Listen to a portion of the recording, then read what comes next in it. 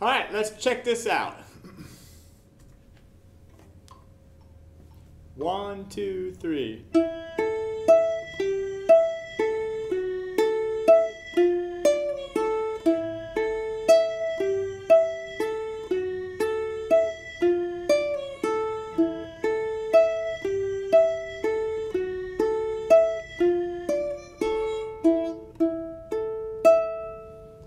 All right, so we're doing Lucy in the Sky with Diamonds. One of the new songs for our Beatles Bites collection. And this one is just the short little intro that we're gonna do for it. So, yeah, that's it. It's pretty cool, and it's gonna be based off some arpeggios. So, let's grab some tuning notes. First string, E. Second string, first string, A. Second string, E. Third string, C. And fourth string, G, although we're not even going to be playing the fourth string for this one. So, thank you for being here. Thank you for subscribing, following, sharing, all that good stuff that comes with our social media. It's really appreciated, and without you, I wouldn't be here. So thank you for all of that. So check this out. Whoa, all right. So let's play this intro one more time here, okay? 1, 2, 3.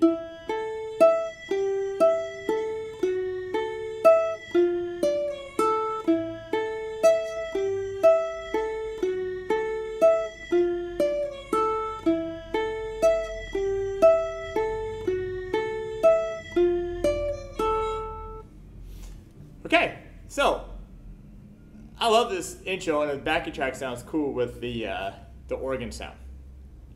So feel free to say hi, leave a comment, ask a question, just anything you want. So interact with me. That's the one benefit of doing live video. Okay, so it's not overly difficult, except some of these chord shapes may be slightly new to you, and I put the chord shapes on there, and really what these are all basically an A chord, but we have some different bass notes.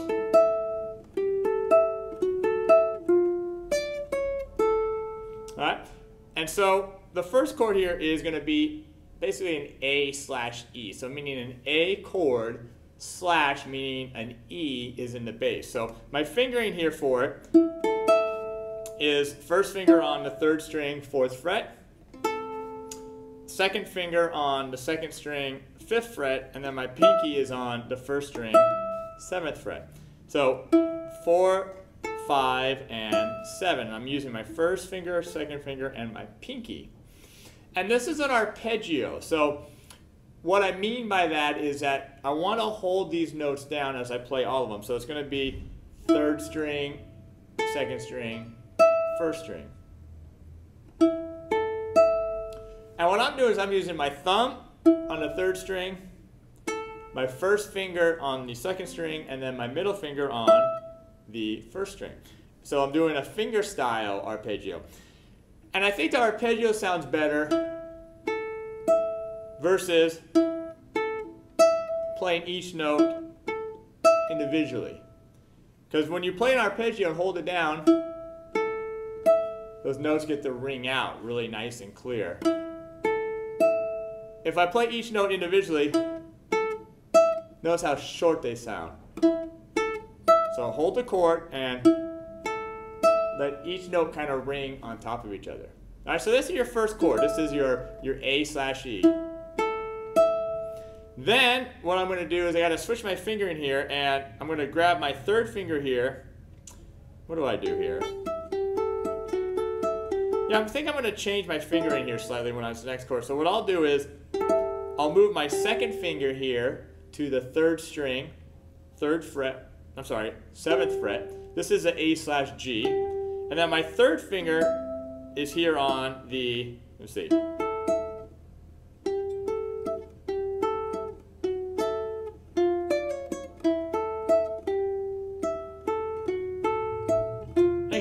to do. Yeah, so I keep my pinky down. Sorry, I just had to make sure to see how I'm doing it. I keep my pinky down here on the 1st string 7th fret. I'm just going to add my 2nd finger. You could use your 3rd finger or your 2nd finger to the 3rd string 7th fret. And then my 1st finger is going to be on the 2nd string 5th fret.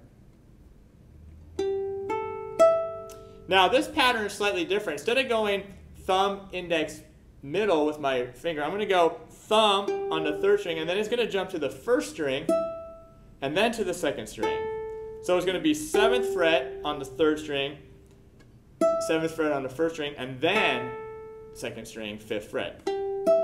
So the arpeggio changes slightly. So measure 1 is thumb, index, middle, and then the 2nd measure is thumb, middle, index. Okay, so let's do those 2 measures. First 2, A/E, A/E, 3, 4. So it's 1, 2, 3, 1, 2, 3.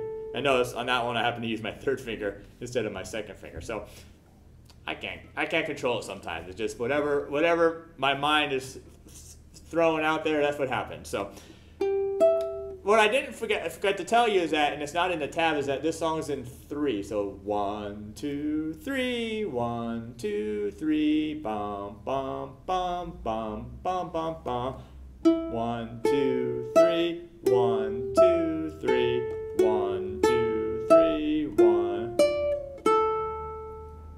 Okay, so we got your 1st chord, A/E, your 2nd chord, A/G, and I do think I'm going to use my 3rd finger here on the 3rd string 7th fret. That's 2nd or 3rd time that finger's gone to that particular shape. Okay? Again, hold your arpeggio. Let those notes ring out over one another. Then I'm going to just keep my 1st and my pinky here, and I'm going to add my 2nd finger to the 3rd string 6th fret. My 1st finger is going to remain on the 2nd string 5th fret, and my pinky is going to be on the 1st string 7th fret first. This is A/F sharp. I'll talk about what that means in a second. Now this pattern goes back to the original one, which is 3rd string, 2nd string, and 1st string, just a straight downward arpeggio. So thumb, index, middle. Okay, so let's play the first 3 measures now. We're building it up. 2, 3, so it's 1,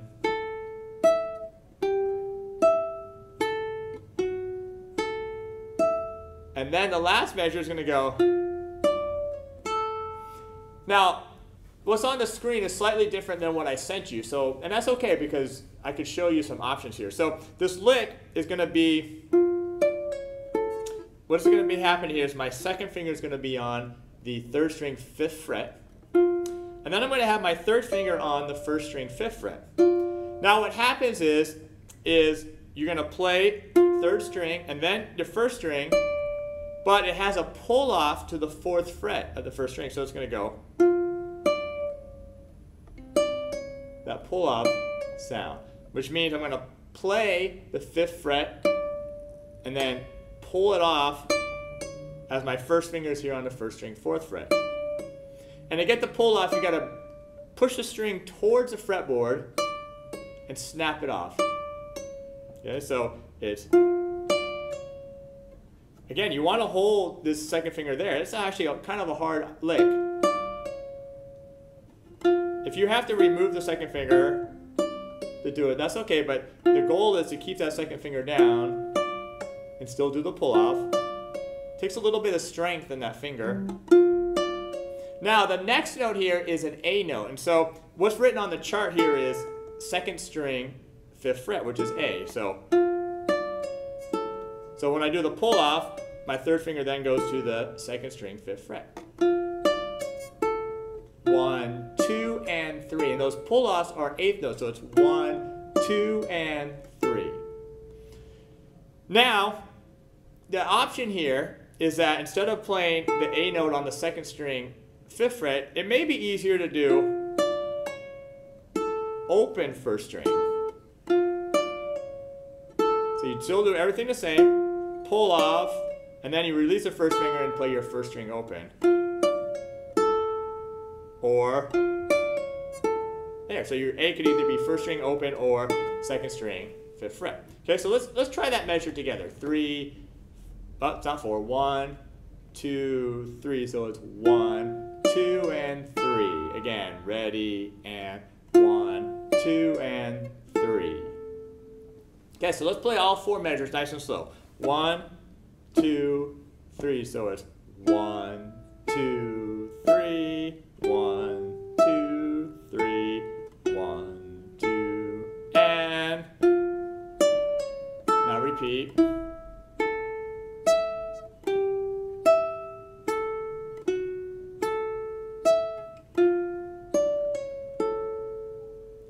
And if you notice, the first time I played the open A on that last chord, and the second time I played the A on the 2nd string 5th fret. Let's check in here. Haven't checked in yet today, so let's see. Hopefully my feed's been all right. Okay, there I am, and I see. Okay, so I see Ellen's here. Hey, Ellen, and Heather, my beautiful wife, and Loretta, my Aunt Loretta, and Chris is back. And Chris is having some issues with Facebook. Yeah, I'm not sure what's going on, so sorry about that, Chris. I tried to do a nice little backdrop today of a little Beatles thing, but as much as I could get into the shot today. All right, why don't we try this now with the slow backing track? So we're going to play this 3 times, this lick 3 times. Okay, so here we go.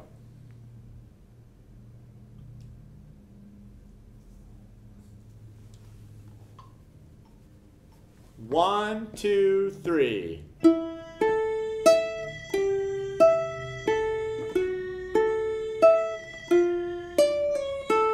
Repeat.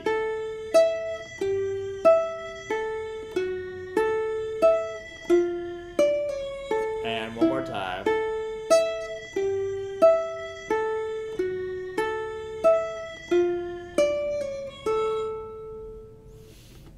All right. So that was nice and slow.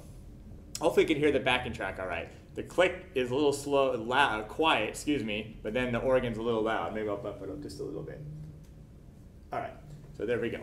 Yeah, it's a beautiful tune. I'm sorry, I'm a little, feel like I'm a little out of it today. I went to bed real late, about 4:30 a.m., and then I was up early and drove to LA. So just taught a couple classes, got a couple more to go, rehearsal tonight. So just a little, feeling a little all over the place, so I apologize for that.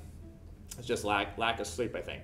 All right, so what else is there to say about it? Oh, the slash chord, that's what I want to talk about. So notice that the first chord, it actually says A, it should say A/E, because what that slash means is that you have a different bass note than the root.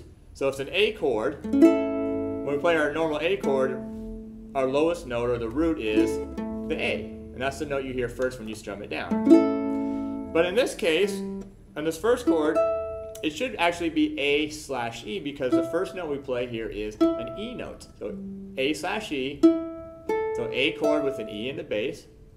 Then the second chord says A/G, G. And the reason is, so it's an A chord, but we have a G here on the 3rd string 7th fret in the bass. Next chord says A/F sharp, which is an A chord with an F sharp here on the 3rd string 6th fret in the bass. And then the last chord is A/F, again meaning an A chord with an F in the bass, which is our 3rd string 5th fret.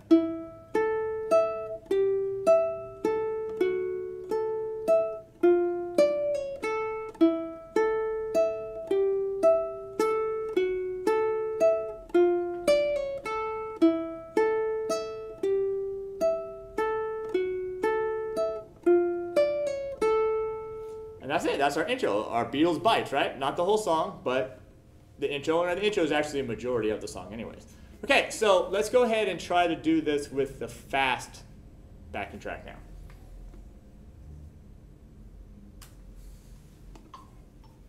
One, two, three.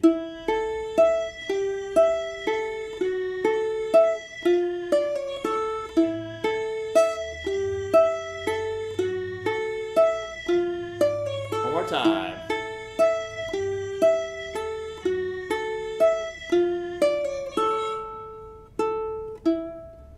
And then it would end back, I guess, on an E note as your last chord. All right, so why don't we do it one more time? It's a little fast, and I don't know how the finger picking is going for you. I don't know if that's something that could use a little bit more work, or if it's something you feel real comfortable doing. But that and that pull off, I think, are the kind of the tough parts about this. Okay, so one more time with the fast backing track. Here we go. 1, 2, 3.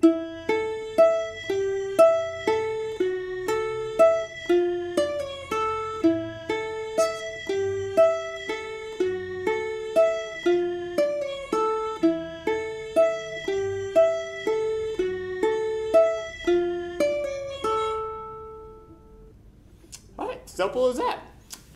So let me do one last check-in. I see when I last looked, I saw Gary checked in with us, and Chris, yeah, thank you for the Beatles bites. Okay, seems to be stabilized. Good. All right, so I don't know if the Facebook is having a problem. Hopefully the video I'm recording from my iPad here will be solid, and I'll load that up to the Masterclass. So that's going to do it for Lucy in the Sky Diamonds for our Beatles bites. Thank you for being here, and we'll see you tomorrow.